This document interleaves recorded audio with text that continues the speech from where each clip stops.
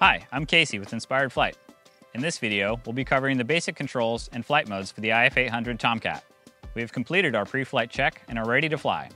The IF800 Tomcat offers two basic flight modes with standard Mode 2 controls. Mode 2 refers to the left stick controlling throttle with up and down input, yaw with left and right input, and the right stick controls pitch and roll for forward, backwards, and side-to-side movements, all relative to the nose of the aircraft.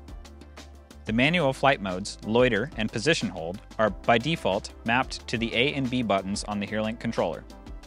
We can switch between these two flight modes before we take off, and we can determine what flight mode the aircraft is in at the top left of the screen of the IGC app. Let's take off and hover the drone so we can dive into the differences between these two flight modes.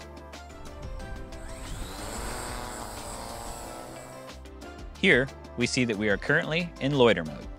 If we press the B button, this will switch us to Position Hold mode and be indicated on the top of the screen. By pressing the A button, we will switch back to Loiter. Loiter mode is a more refined and slowed down flight mode, allowing for more precise controls and reduces the top speed of the aircraft to 15 meters per second. Position Hold, we have nicknamed Travel mode, is equivalent to Sport mode, allowing the drone to travel more area quickly at its max speed of 26 meters per second.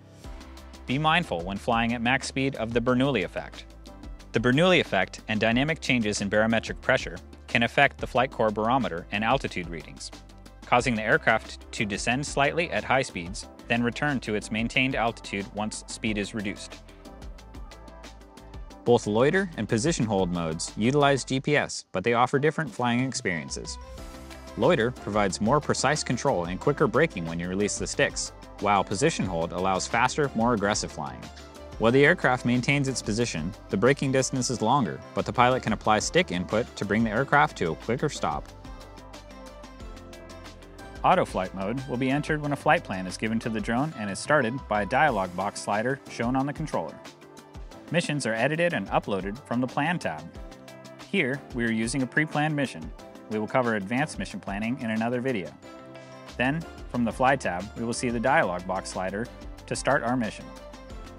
We can pause the mission at any time from the action menu to the left. To resume, use the slider to resume the mission from the next waypoint. During an automated mission, limited stick mixing is available to adjust the vehicle heading while continuing the planned mission flight path. And again, the operator can take full control by pressing the A or B buttons to change flight modes. To start a guided flight, we can begin by using the takeoff action from the menu. Then switch to the map view and select a nearby location on the map to open a dialog box, then choose Go to Location. This will prompt a slider to confirm the action.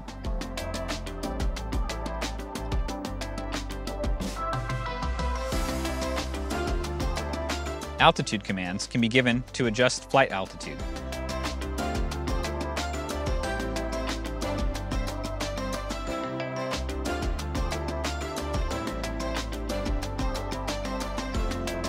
Again, the pilot must press the A or B buttons to regain manual control. Stick mixing allows the pilot to input relative stick commands to the vehicle without exiting automated flight, such as adjusting yaw heading during planned mission or guided flight. During landings, the right command stick can maneuver the drone laterally for small corrections during the landing process. This concludes basic controls and flight modes for the IF800. Join us in our next video where we will cover return to launch settings.